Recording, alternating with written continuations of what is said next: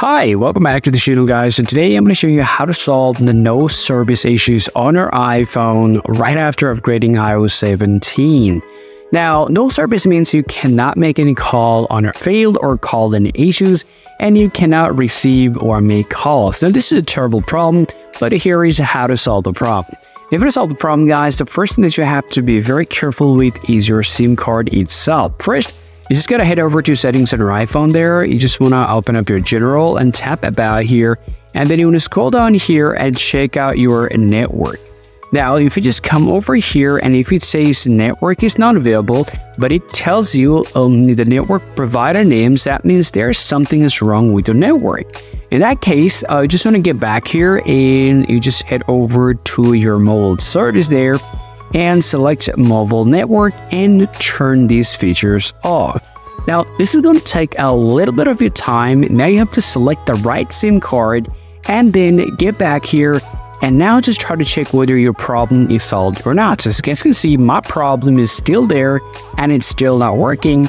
That means the next thing that you have to do as well, you have to just enable airplane mode for 20 to 30 seconds and just turn it back off and see whether it is coming back on your device or not. So if you see, well, it's not coming back on your iPhone, the next thing that you guys have to do is just have to do a simple thing. Just head over to settings and open up your general and simply tap on that software update. Now, sometime, if you have the new software update, just update it often. Updating the new software version can actually solve your problem.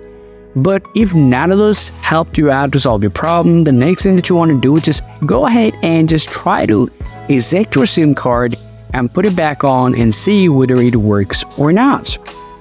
Now, let's say you just insert your SIM card, let's say you just eject your SIM card and put it back on, but still you have the same problem, just like me, then I would highly recommend you guys just try to switch your SIM card this time. Now, often, if let's say if something goes wrong with your SIM card, then it can happen on your phone.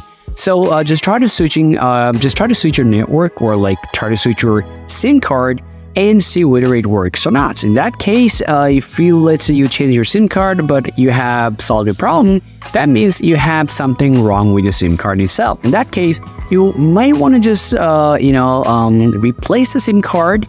And after that, your problem is gonna be solved. And that's how you guys can solve your problem. Hope you find this video useful. If you think it does help you out in any ways, be sure to hit a like and subscribe to the channel. See you guys around.